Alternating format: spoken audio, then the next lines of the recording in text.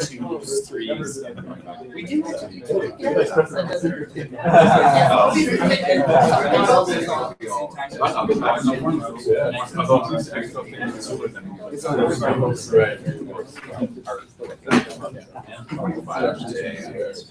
right. And this is a huge draw. Okay. Welcome, everybody. Thanks for coming to the second in the series this winter, and I'm really glad to have and excited to have with us Jared Zaifman and Steve Turner. I'm not going to spend long introducing them, but I should probably let you know just a little bit about both of them. For those of you who don't know, they are not just new city councillors, and not even that new anymore. It probably feels like you've been in office for a little while now. Jared is Ward 14 councillor for the City of London. Steve Turner is Ward 11 councillor. They were both elected last October. They're also both grads of our MPA program. Jared graduated in 2012 and Steve in 2013. And other than that, they both have actually a lot and interesting and varied experience to bring on what they're doing now in council. Jared, after he graduated from our MPA program, worked as a municipal administrator for a couple of years. First in St. Mary's, right? First in Stratford, in the mayor's office, and then in economic development in St. Mary's. And now he's working in, I think it's public policy, right, for the Parkinson Society of Ontario. And Steve is a paramedic by training and by profession, but he's also spent, before he got on council, he spent several years, or I'd say quite a few years, working in community activism and community politics in the City of London. For a time, he was the president of the Urban League, which is an association of neighborhood associations, as it were, in the city. Did I describe it about right? Yeah. Okay. It's an umbrella group. We represent 29 neighborhood associations. Yeah. And so I'm delighted to welcome them here today. I've left the agenda open for them with a sort of very broad title. So I'm sure they're going to have some very interesting things to say about their experience on council and moving into that role. And then we'll have some time for discussion. So please join me in welcoming them. Thank you, Martin. I really appreciate it. Jared and I put words on a few slides and really have no idea how this is going to go. It's very loose, and we'll talk. And as questions come up at the end, we're going to be more than happy to talk about that, because that's probably where we're at our best. All right. So, one of the things that I think for Steve and I that we wanted to chat a little bit about was, the difference both Steve and I had run in past elections, unsuccessfully, but both strong attempts, I would say. And one of the major differences was that when we both ran this time, we had MPAs under our belt and had gone through the education experience. And so, I think one of the questions that we've gotten a few times, and I think is sort of an interesting one to talk about, is, having run before and successfully, was having the MPA this time, did it make a difference? What sort of interaction did that have when we were campaigning? So I don't know if Steve, you want to start that one off? Yeah, it was kind of night and day, actually. I ran in 2006, and because I was relatively unknown and it didn't read very well on my pamphlets, the kind of experience that I had. I relied very heavily on endorsements from other people to kind of speak to what I had done. In this past round, I decided I'm just going to stand on my own with it, and list of qualifications, and included the local government program at Western and the MPA. And the reception on the door as people read that piece, and they said, "Well, are you qualified?" I was right here. I am. In fact, I spent a few years studying municipal government and really getting a sense of it. The other part is, on my day job, I'm the Deputy Chief of Emergency Medical Services for Oxford County. So when I got into the MPA program, it was really with dual purposes. One, because I as a municipal administrator, I watched, especially when you look at the police, fire, and EMS services themselves, they're very much populated by people who have spent enough time in the job and just kind of move up eventually, but they haven't really learned. I'm a paramedic, right? So what does a paramedic know about running a $10 million budget? or administering an IT component, or program management or development, those kind of things. Not necessarily a lot. So to see people advance through the field with that training, we needed to see it populate a little bit better. So I saw the same thing on the local government side in terms of elected officials. And if you study the political theory component about the urban reform movement, one of the impetuses for the urban reform movement was non-professional politicians, and they wanted to see a higher caliber of representatives. So if you're from London, you knew what happened the last 4 years, and the question of professionalism on council. So for me, it was I think a little bit of a different take. So when I ran originally in 2010, I was 23 and I was fairly happy with the success that I had. But one of the things that I felt at the end of the election was, realistically, I looked at the council of the day, who was there and what experience they had. And my frustration, I think sort of Steve alluded to this, was that no one really on council had a good background understanding of municipal government management or government management in general. And so that really pushed me a lot.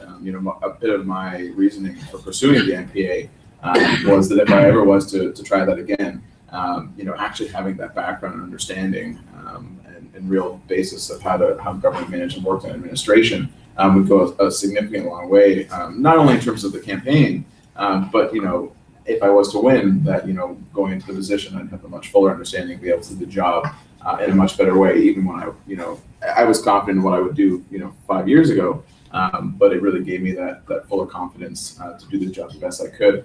And I think similar to Steve, running this time, having the MPA on my pamphlets, people very much appreciated that, because you have an actual education understanding of what the job is that you're supposed to be doing, rather than just simply having a genuine interest in trying to do well for the city, which is a huge component of it as well, but actually having that professional aspect to it.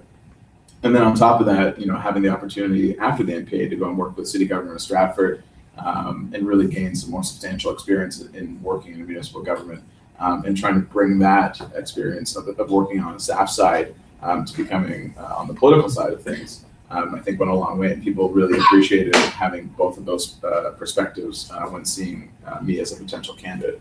So I think for both of us, I think it was a very positive experience. So we took a look. Really, it's fascinating to go through all of program components of the MPA program and curriculum, the MPA and the DPA program, both of them, and how do those align with what do we do at City Hall as councillors, what do we do in our day jobs too, but really as councillors, these things were significant factors. We just finished going through our budget. The budget for the City of London is about $1 billion, and a lot of moving parts to it. So to be able to go through the budget and dissect $1 billion, it's our first exposure to the city's budget, and find the right pieces, making sure that that programs are funded to the point that they need to be funded, that we're not looking for service reductions, but that the services that we provide are the appropriate services. That really took a program evaluation lens, and the municipal finance components, I think were fairly significant. One of the neat things we just looked at the other night, last week at council, was a memorandum of understanding on a public nonprofit partnership with the YMCA and the library to build a new facility, multi-use recreational facility. Going through that MOU was a project that Kelly Coulter had given us in finance to go through and review an MOU of a city and why working together to build a multi-use recreational facility. So I was like, wow, this is so bizarre, because you get these kind of test things, and well, I mean, what greater test is there than a $40 million facility in real life, and you're playing with your money. So, very useful, very helpful. And just to touch on that, I think, when we were, for me, looking at the budget, one of the nice things about it was, having that background in the MPA and doing the finance studying. It's, there is a theoretical aspect, but, for many, I think, people on council, us and from the past, haven't necessarily had the opportunity to really go through, a budget process like that. You might have some experience personal budgeting, whether it's through your business or whatnot. But you get to the point where it's something like municipal government, and the budget is something very different. It functions very differently, and being able to go through the budget service by service, department by department, as well as line by line certain times. I don't think, without having this background experience, really would not be able to do it in as good of a light that we did, I think, this time. And I think that background really helped us a long way in making sure that we did that as prudent as we possibly could. And I think we were much better for it. I think one of the other things that which I definitely enjoyed from the MPA program was the it's not a full degree in municipal law, but at least one course to sort of get you started along your way. And we've already had to have some experiences with some road widenings and that sort of thing, and dealing with some potential appropriations. And having the understanding and background that we learned, at least through this program, I know for me, gave me a much more comfortable place to be at when looking at those decisions, having a better understanding of the law around it and how it would proceed and how we can deal with those situations. Mm-hmm. And there's a ton of moving parts with municipal finance, and so as Jared said, the program here gives you a survey of it, and then you delve into it, and there's a lot more depth to it. But understanding the reserves and how reserves move, and how the financial cycle, actually, I guess they said of us, we did the budget in about half the time that the previous council had done the budget. So there was a lot of us Jesse Helmer is also an MPA grad from Queens, so we don't talk about him too much. But and Josh was certainly there to help. Did a couple things as well. There are a number of masters. I think Harold has a master's and Paul has a master's degree. The academic level of this council is pretty high, and that was really reflected in the debate over the budget. So I think we were fairly effective there.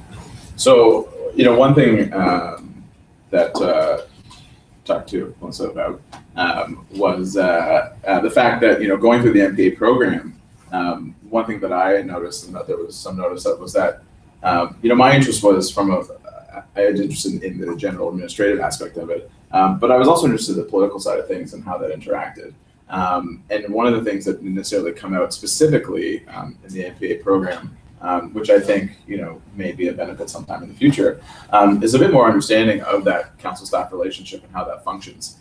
Because when you're going forward, even as someone that wants to be an administrator, having an understanding of how that relationship can function, hurt or help, I think goes a very long way. And I know even for someone like myself, having an interest in being a political representative, but having worked with the city of Stratford to begin with, I didn't necessarily have any strong idea of how to sort of go about that, or how that might affect me in my day-to-day job. And I think for Steve, I know he's had that experience for a bit longer than I have.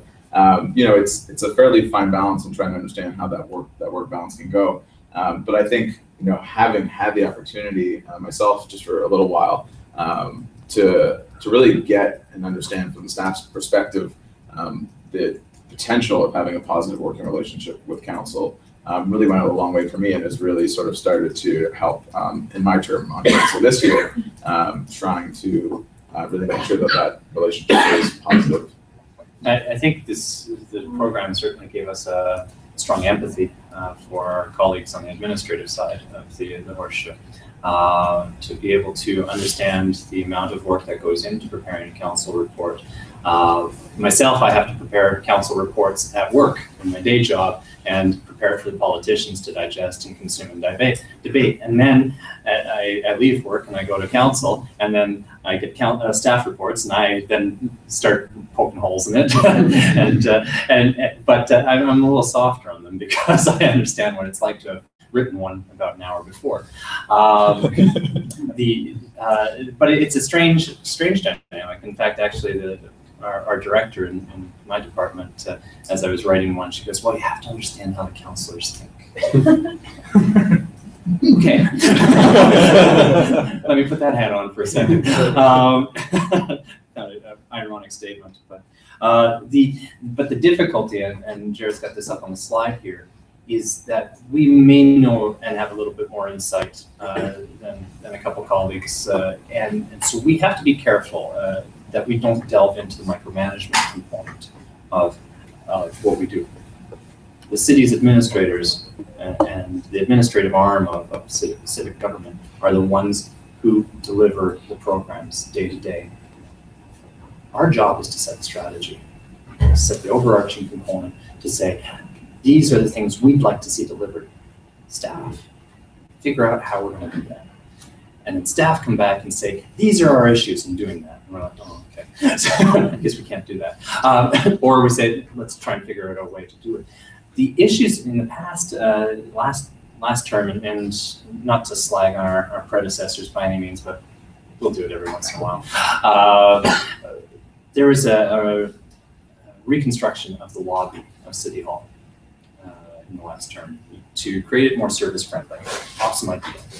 That would be an initiative that the council wants to do. Say, make City Hall more friendly to people who walk in. Make sure that they get the services they need without having to, okay, go to the 5th floor and then go to the 3rd floor, and then after that you got to go up to the 9th floor. Somebody at the front desk should be able to help navigate through that piece, and the lobby of City Hall should be welcoming.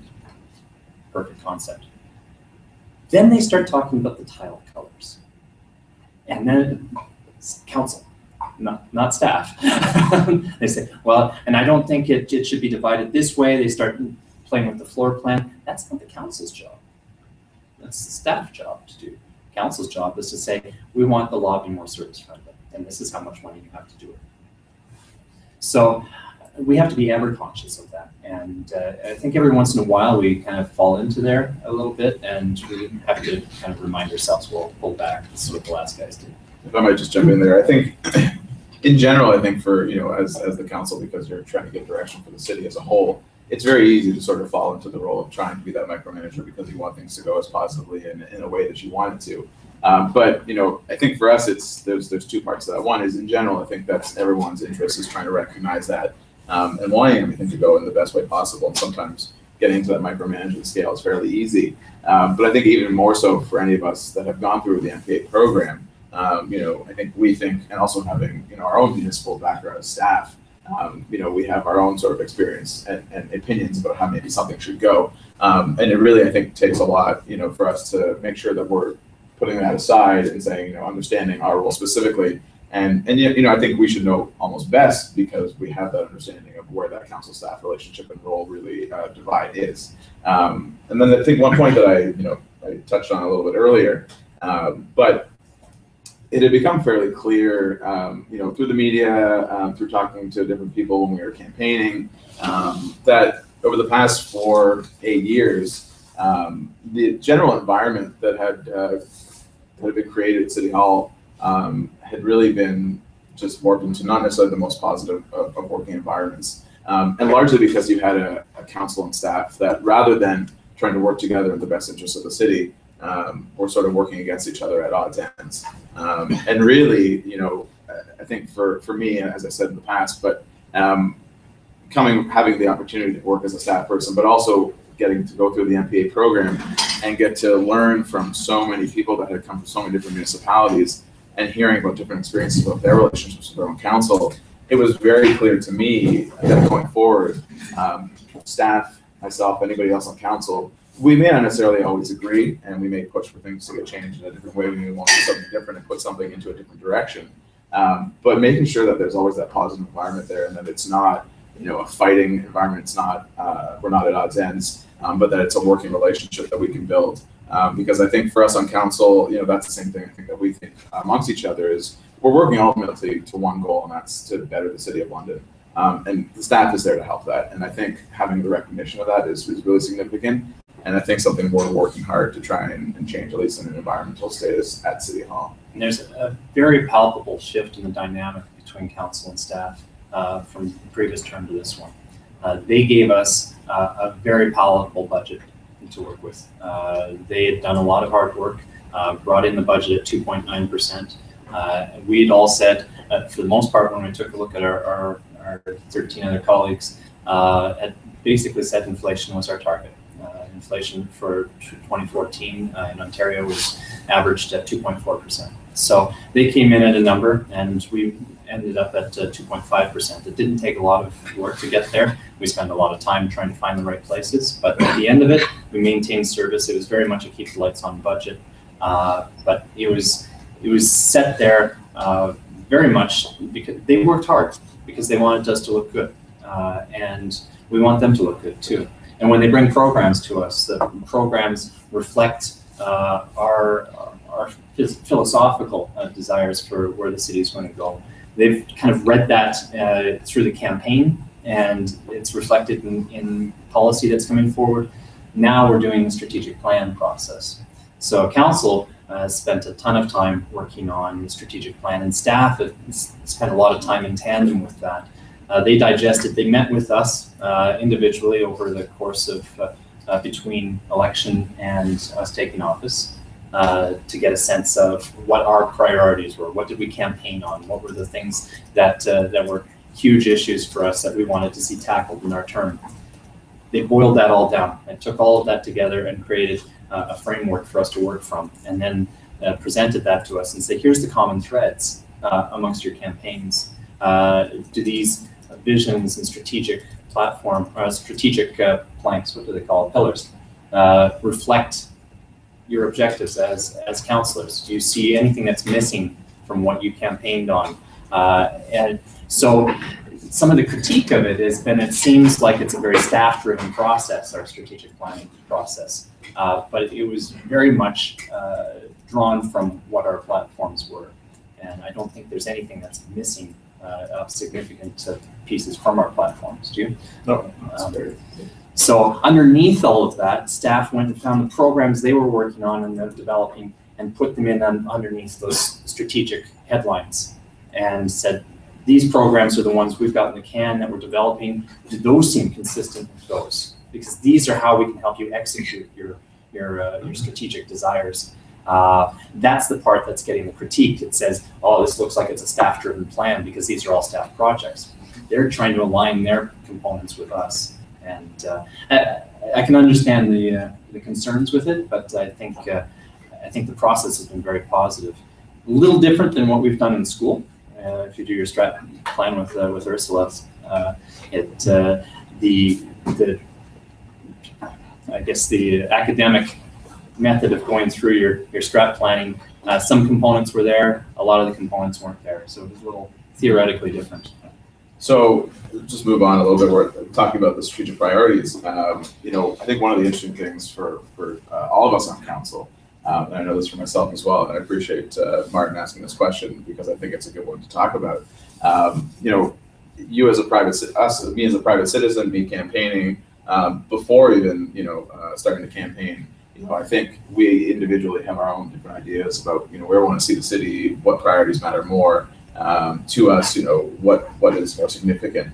And I think we recognize that when you take on the role of a councillor, sometimes when you're looking at different priorities, you can't, you have to measure and weigh many different things. And although sometimes you have your own personal ideas and opinions about where you'd like something to go, and you can definitely take those forward, there's many things to balance, and one of them definitely is staff opinions, and that's huge. And I think for a lot of us, when we're looking at the strategic priorities, the city and this is council, we have staff, and they're there as experts, and they're there for that reason to give us expert advice.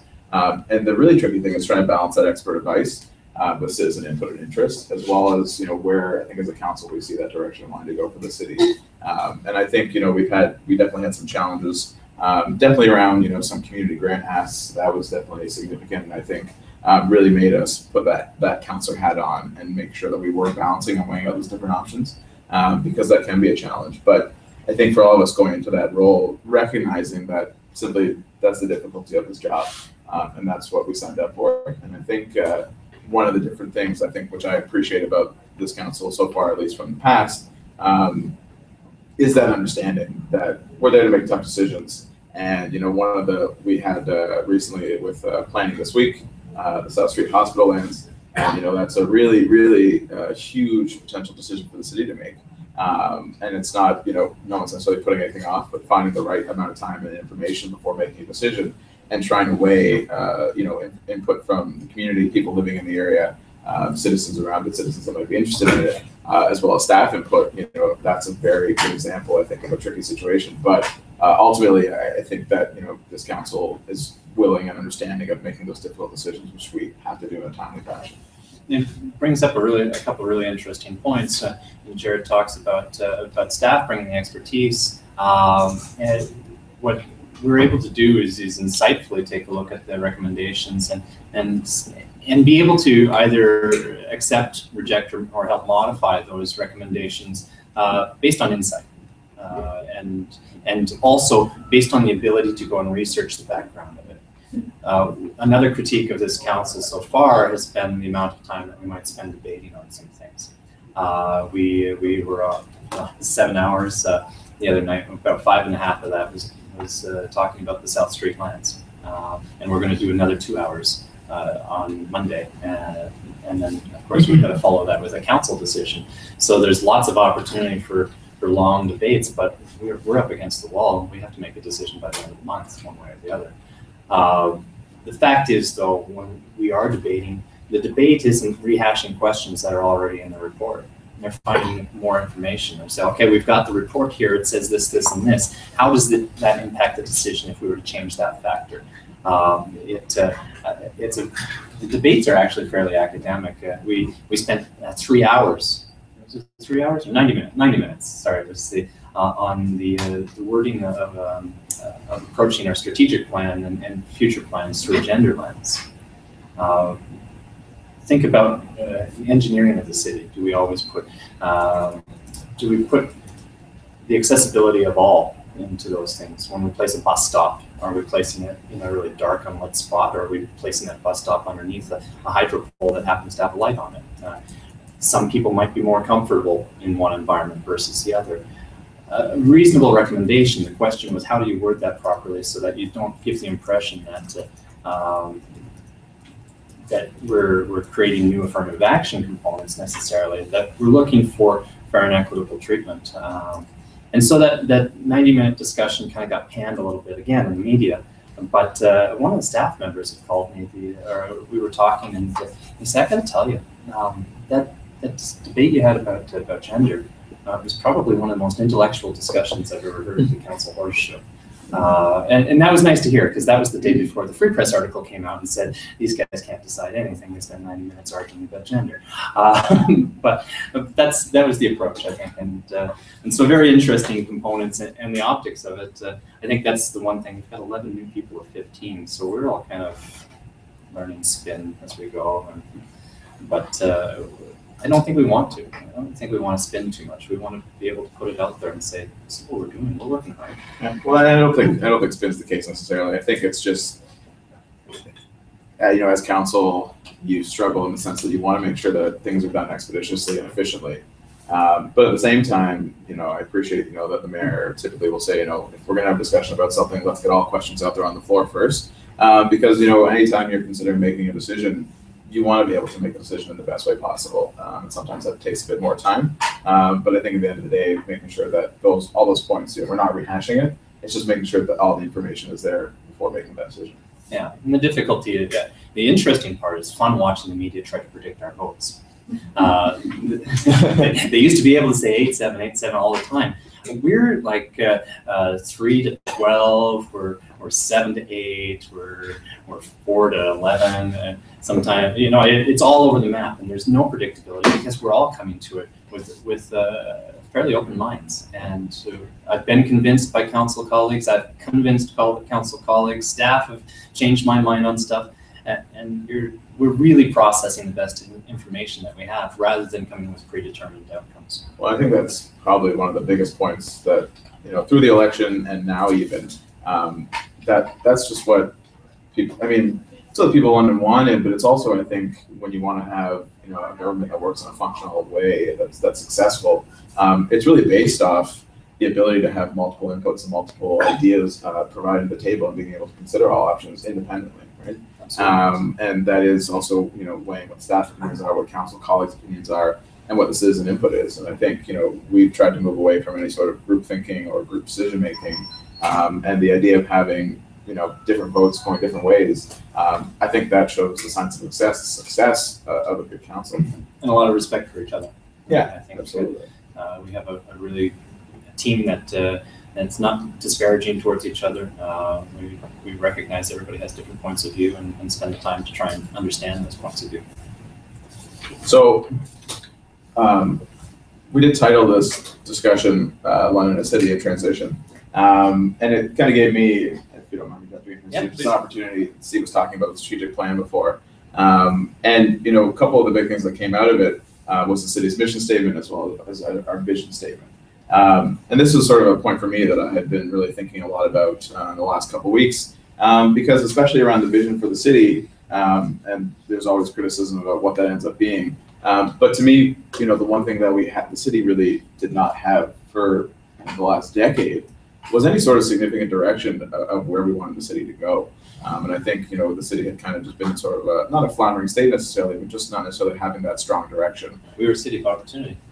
We're the city of opportunity, and we had a song too. Had before that, back in the day, we were also all mixed up. Yeah, that's true. That was a great direction for the city. It gave me an understanding, trying to say that we have lots of services the city offers, and trying to aim at multiculturalism. But probably the phrase wasn't the best.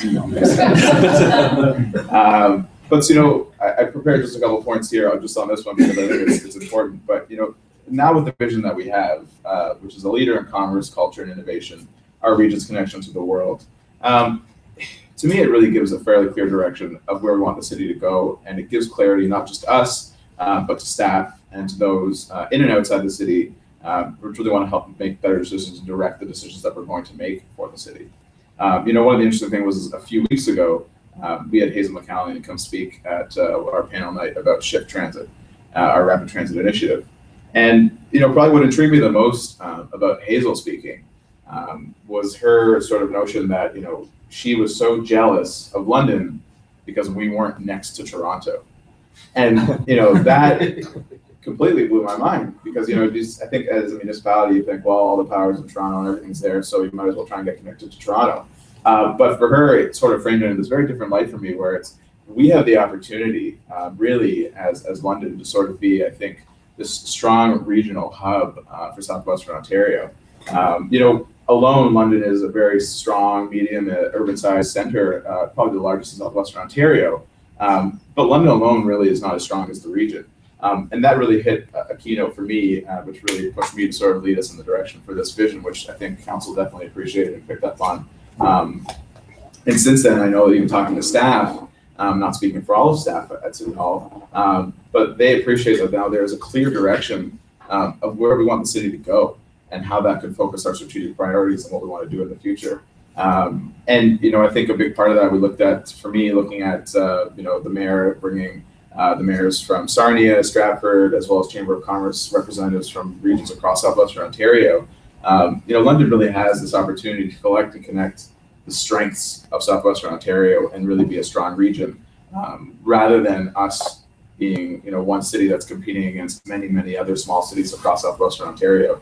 When we're looking at working with the provincial government, with the federal government, and trying to be successful here in London, London is not nearly as strong as the 2.5 million inhabitants of the entirety of Southwestern Ontario. And we don't have all the strengths here in London. I think we're looking to grow those as much as we can, but making sure that we're connecting with our region and supporting one another and collaborating versus fighting with one another, I think really sends a strong message. And I think we're really looking for a good direction going there. That's interesting because that kind of segues nicely into the next piece. Because on the macro scale, when we take a look at where London is as a municipality, do we sit as an island geographically? Kind of. We're a large city with no physical boundaries to us. We're not up against a lake. We're not up against another big city. We're not up against a mountain. And kind of the hub. But do we take a paternalistic approach as that entity and tell the other smaller municipalities around us, thou shalt, and we're going to lead on these things? No, we're going to work together. And the same thing on the citizen engagement piece on the micro side kind of really comes to light is there's been, and this goes back to political theory again, new public admin versus new public service components. When you took a look at the government previous, there was very much a NPA lens to it. It was kind of very Reagan Thatcher. Your taxpayers, your customers, we're going to give you services. Whether you like it or not, we're going to give you services. Here you go. Versus the new public service lens, which is seeing citizens as partners in the delivery of services and the creation of services and the vision for the city. And so there was that disconnect because staff were doing it. Staff were doing it in huge levels, whether that was the Rethink London initiative to redraw the official plan of the city, whether it was transit or a couple of the other big ones, the strengthening neighborhood strategies, really very much trying to spend as much time to collaborate and get towards the empowerment side of the spectrum of public engagement. However, as soon as it got to the council side of things, the lens was very much back to that NPA and the new public admin lens. We're going to give you services, and we're going to determine how that's going to be done. And we'll listen a little bit, but not a lot. So there's this gulf between the administrative and the governmental arm, the elected arm. And we wanted to try, a lot of us talked, I think almost all of us in our campaigns talked about that component. How do we engage you? How do we draw that input into shaping? And Jared had crowdsourced a lot of the components of the vision statement of the city. He went out on Facebook and Twitter and talked to people and said what elements and boiled that down and put it in there. So that came up to a really interesting piece because staff and council now were very much want to do this. And we saw in record numbers people in the galleries at budget time and very key strategic decision times of city council. And now the gallery is mostly empty. And so we kind of figure out why. It's concerning. Are people comfortable, or are people now feeling disengaged, or what's the factors behind that? Because now if we've come to City Hall with this vision of engaging everybody and doing collaboration, and we can't get people there in the numbers that were there before, then are we really representing the broad population, or are we representing a small group? Because I thought it was fascinating at a lot of the events, the Rethink events, I'd go to those, and I didn't see what people might derisively call the usual suspects. I saw a lot of people I'd never seen before in my life, which was nice. It was refreshing because as the president of the Urban League, I talked with a lot of very civically active people, but I wanted to see people that also weren't involved traditionally. That's how do you get them to the table? And those things were doing it, but now it seems to have dropped off a little bit. So, yeah. No, I think that was sort of the last point that we wanted to make before we sort of jumped into discussion. But I think that was sort of us. I think that's been an interesting struggle for us on council. Is with the end of the election, the London. I mean, it was amazing to see the results of the election. I mean, I was very happy that I got in, very happy that Steve got in, and Josh. And it was very clear that at the end of this election, and people had worked significantly hard to get a different group in council to really lead the city in a different direction and lead in a different light. But as Steve mentioned, since that's happened, people are, or at least it does seem that we've got where we are now. But just because the change has happened doesn't mean that the advocacy necessarily needs to stop. And I think we're looking to continue to try and find ways to build that engagement more so and in a more positive and partnership way. So I think we're looking for input on that as well. But I think probably at this point, unless you've got anything else, Steve, I think shot for a amount of time. The contrast was interesting. We had 800 people to our inauguration, which was crazy. It was overwhelming to come around the corner and see that many people there, all there for a council inauguration, to listen to the most boring phrase in municipal government repeated 15 times in our oath of office. And then when we held our little budget workshops and strategic planning workshops in our community, I had 11 people come up to mine. So about the same. Yeah. Which, it's great to have 11 people. It was. Especially on a snowy night. And 11, most of them I didn't know too, which was good. But nonetheless, we want to be able to continue to drive it, figure out how to build it. So that's our stuff, and that leads us to that piece there. So yeah, I'm happy to answer questions about anything. And Jeff Rick doesn't get to answer questions. You should be late for being late. Yeah. yeah. Nice to see you.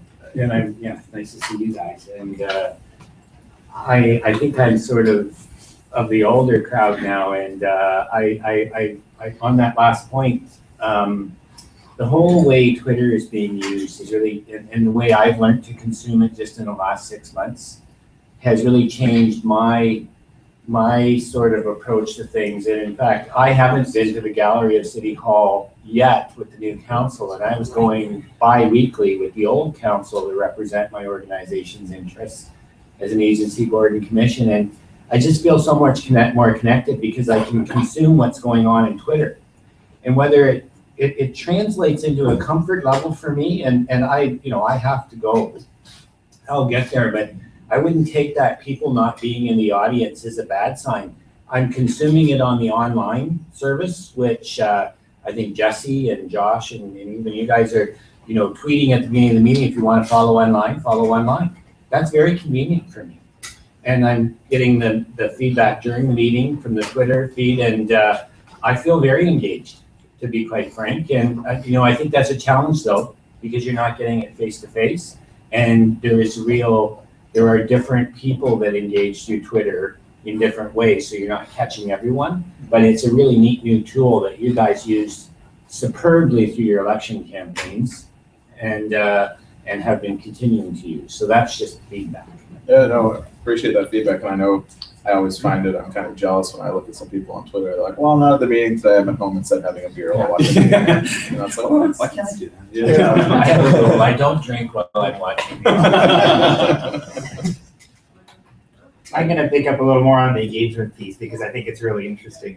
I mean, in a sense, I'm not immediately that worried because people engage for different reasons, and a lot of people engaged in advance of the election because they were really unhappy with the way that the former council was operating, so that's a sort of different motivation from engaging in order to sort of build some concrete new things, and so just because those people aren't necessarily engaging in the same way, to some extent, that I think indicates that people have a certain faith in and optimism about how the new council is doing its business. But there is still that challenge, right? Because then, as you were saying, Steve, if it stays this way, then you can kind of drift off track and out of touch, right? So how is it that you then engage people in a constructive way rather than just inventing their frustrations or their opposition? And I'm wondering in that regard, remember back in early fall, Josh and I talked a little bit, and he was thinking a little bit about ideas for neighborhood advisory boards or councils at the ward level in London, and whether there's been any discussion of that, and whether that's considered something that might be a sort of viable way to scale down and therefore sort of bring in a certain structure of engagement. I think that was the worry actually, because the community meeting was supposed to kind of be the first dipping a toe into that concept of creating a ward council, or at least some sort of quarterly town halls, those kind of components. And the interest was born. So it then becomes really incumbent to make sure that you go out and pull people in. But one of the counter comments I've heard about ward councils is that now who are these select people? Right. The other concern I have is if we can take the message perhaps that people have gone a little quiet because they're comfortable with the decisions we're making, that we don't get too comfortable in that message, right? Because that's an implicit message. It hasn't been explicitly stated, and there's some danger in those waters. Yes. Sure. Well, I was also thinking about the engagement side too, and it's true. I have much less interest in going down to watch council work now that I'm much more comfortable with the council that's there. And extrapolating that out, it's just goes back to the good old NIMBYism of people are going to get pissed off and they're going to get down there and they're going to show up when they don't want to see something happen. And the problem with that is that like you said, all the way around, you can get off track when you don't have anybody keeping you in check or physically showing up to vent their frustrations or show their opposition. But I've always kind of wondered, is there an opportunity to start thinking about ways to create the proverbial canary in the coal mine. Where can you drop your sensors in the community to watch when you start seeing waves of discontent about certain things kind of pop up? And that's not something that I really have any idea about where to go. I thought you were going to give us the answer. The answer is nudges. So the idea is something that I think is worthwhile to pursue, and I have no idea how to make that one happen. But it's an interesting thought. Yeah, it is. I like that concept. Yes, sir. Yeah, a different question. On the bottom of one of your slides about feedback, with one about present versus multi-year budgets or something like that. I guess we should have talked about that instead of just having it on the I slides. didn't think we talked about it. I'm a climate change guy, so how do you actually address the issues of, when the next election is, 2 years ahead, whatever it is? I've lived here for 15 years, but I still don't know how often you guys, I had to vote for you guys. But Every anyway, 4 years. The current budget versus multi-year budgets, when you look at things like, when you're looking at infrastructure, the climate will be different 20, 30, 40 years from now, very differently than it is now, different risks and opportunities. So how do you balance those things, knowing that you want to get reelected in the next election? That's excuse me. That's a great question. I think that's $1 billion question. Well, that's always a question. And I think we want to have the inherent optimism with us that we're doing this for altruistic reasons and we want the best for the city. And I think that's really what can be of an assistance with something like multi-year budgeting, because we can sort of set some parameters and targets about where we want the city to go. And I think one of the challenges is the fact that budgets can be very political oftentimes, and putting it into a multi-year status, I think in some ways takes a bit of that away, because we're setting these targets now. There's opportunity to change in the future, but I think really giving strong direction and trying to leave that so we're not manipulating it down the road as much, and trying to give a strong direction for not just the next 4 years, but the next 10, 20 years, as you say, I think is really the direction that we're trying to go. And I think that, I remember going through the MPA program, that was always one of my biggest struggles, was thinking and talking to anybody that was working, saying, we want to do this program, but we know that in 2 years there's going to be a new council, so who knows what their, direction is going to be. And I think really that is one of the potentials of multi-year budgeting, is that there's the potential to try to limit that to some extent. Obviously, it's still up to the council of the day to make some changes, but I think it does give a better, stronger mandate to some of those targets. There's two kind of components to that. I think one is that we were on single-year budgets before. So we're moving to a 4-year budget from this point. But again, that reflects the mandate only. It doesn't reflect 20, 30-year component. So again, it does create this political opportunism component in framing a budget that allows us to kind of be a little hands-off for the next few years and just kind of revisit it every few years and make sure the assumptions are correct and that the models are still correct.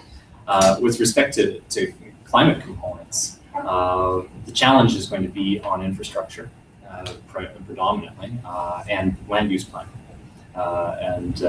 We have at least a couple of people who are passionately involved with those things, which really help guide that conversation. And when we talk about the 250-year flood event, is that really now a 50-year or a 10-year flood event? How has that shifted? How does that affect where we put our flood zones? Do we do a 2-zone concept, a flood fringe, those kind of things? Those are huge, massive planning components. I don't think our financial modeling is based so much on that, beyond perhaps the risk to infrastructure that may be within those realms, and that's a huge component. So for us, the challenge is going to be as we look at the infrastructure models, and the infrastructure models are at least look out on the 20, 30-year horizon, which is nice and a little more reassuring rather than these in the moment 1-year budgets or 4-year budgets. Our challenge is to make sure that we've adequately funded infrastructure replacement and cycling, and that those models are factors in developing what our projected costs are going to be. And those are questions that we get to ask. And if they're not explicitly stated, then we'd say, state them for us.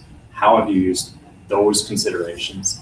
And are we safeguarded? And why do you think we're safe on those things? So I think, does that answer the question a little bit, or does it skirt around it tons? Are we playing politics with it? Yeah, So, I mean, you guys sort of prefaced your comments that, you know, you both have busy day jobs as well, but obviously they allow you some flexibility. But obviously, you know, You don't know I'm here. you're here at my Maybe broadcasting this, yeah. I have just a minute 30 delay, so we might be able to fix that. Fix it like down Cherry. Yeah.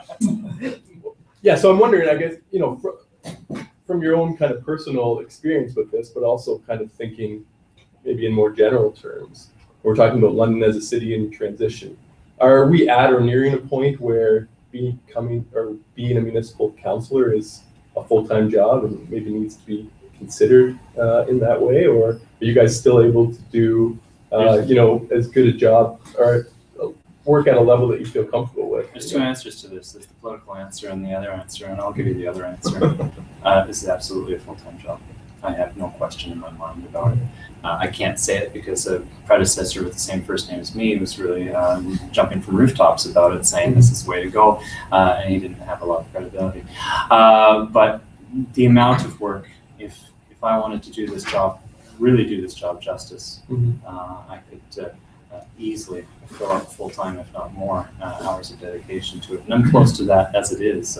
I work 40 hours at work, and then I do another 30 to 40 hours on the other side. It's a very interesting day to go 7.5 hours at work, hop down the 401, come back here, hop into council and do another 7 hours of debate. By then, your brain is pretty much scrambled. The part that falls off a little bit, and this is the part that really concerns me, is the constituency work. We get a lot of emails, and I don't get a lot of time to spend answering them. And when I get to it on the weekends. I'm usually pretty done by the end of a weekday, and so I'll find some weekend time to do it. But I think it really is time to consider it. The problem is the public haven't seen a value in that yet.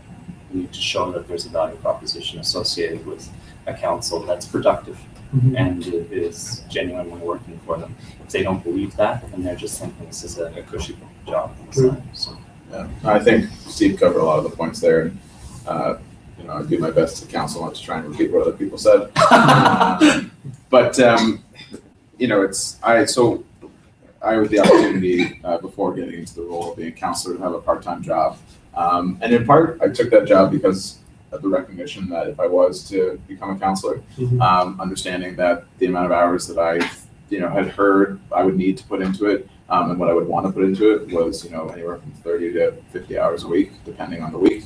I think one of our council colleagues has been tracking his hours, and specifically, where we're doing the budget, which is a bit more. I mean, it's a fairly hefty week, or a couple of weeks with that, and a couple of heavy days. But there were some weeks where it was 60 hours that he would track, because you have budget plus every other additional meeting you have, plus engagements, plus constituency work, and it definitely adds up. And I think, Steve made a good point that, unfortunately, I think the idea of a full-time councillor in the past had been sort of bandied about by someone who was not necessarily doing the job justice in a full-time way.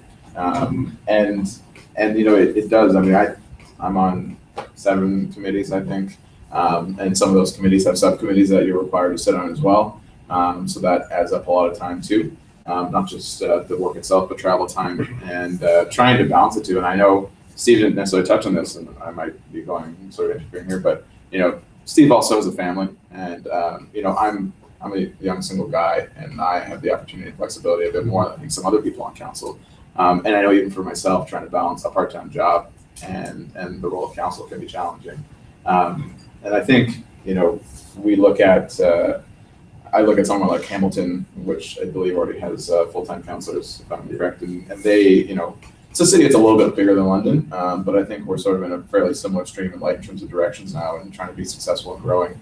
And I think when you're really looking at moving forward, I think you definitely bring up a good point. I mean, the idea of this being a full-time job, I think it's apparent, and I think most people I've talked to in the last couple of months, when they ask how's the job going, is it stressful, how are the hours, and I haven't had one person that's not said to me that it should be a full-time job, or at least compensation-wise.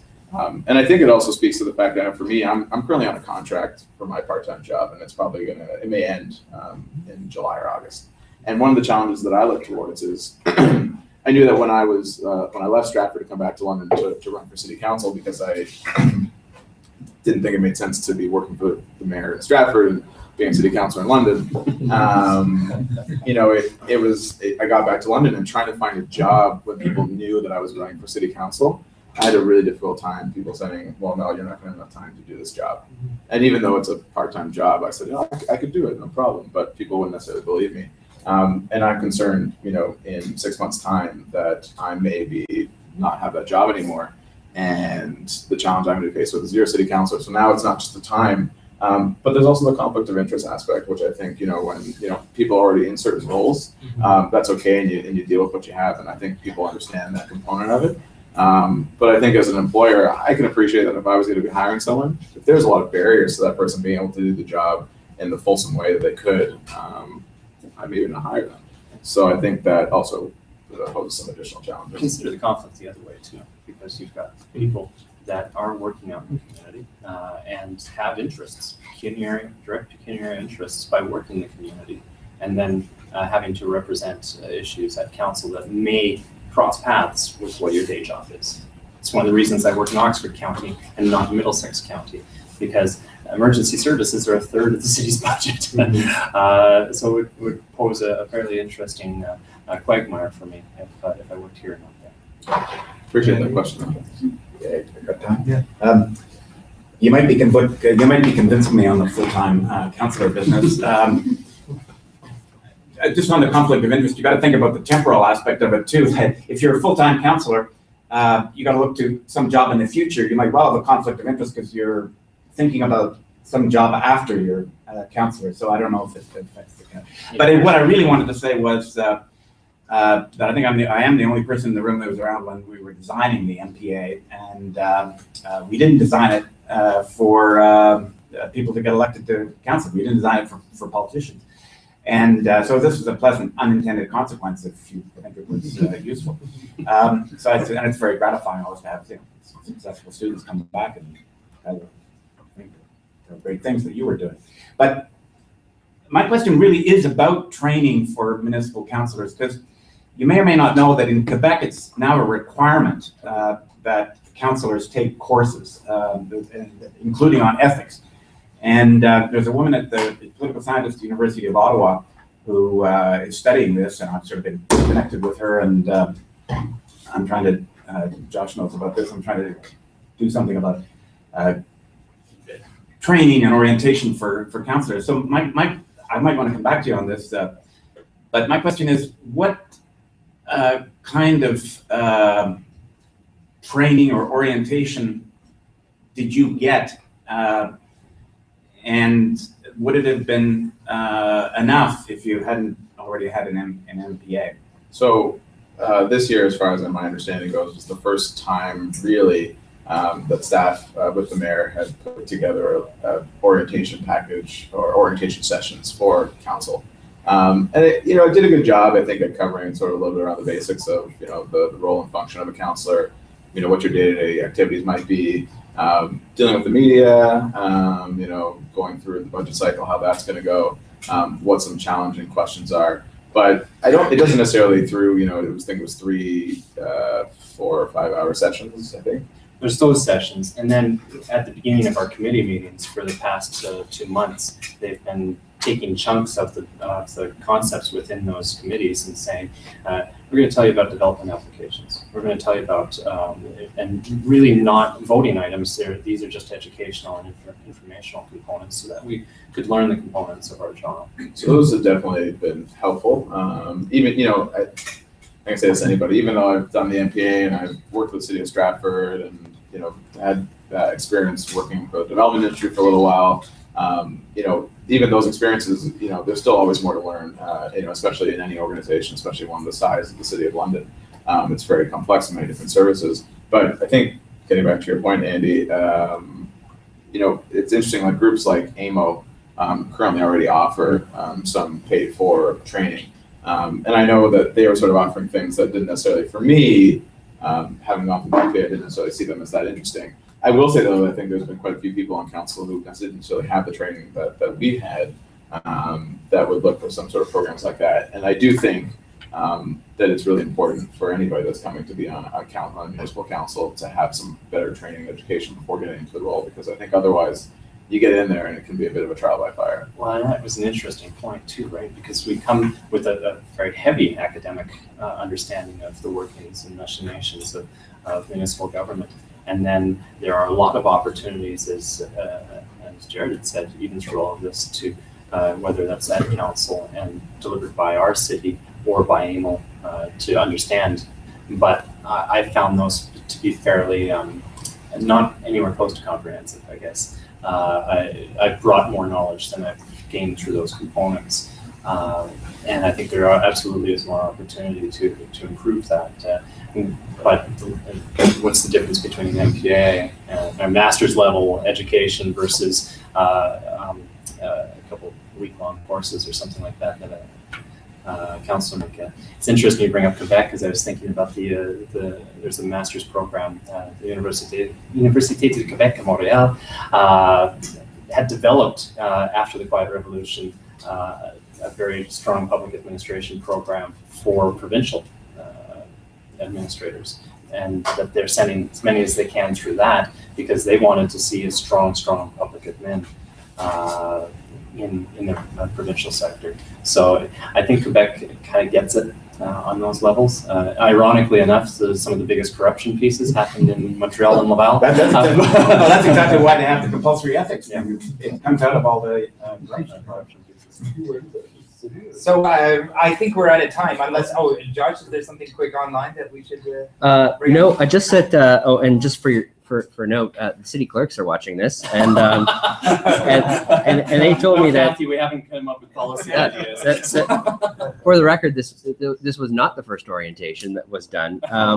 However, my thoughts on the orientation, I think at this time it might have been a little bit different, and the interesting thing is, was it by how much of it was by necessity because of the amount of turnover in this particular council? I know that last time my predecessor in the ward, Matt, didn't have a huge orientation. In fact, he ended up calling the city manager about 3 weeks after the election to ask if he should be coming in and doing something, and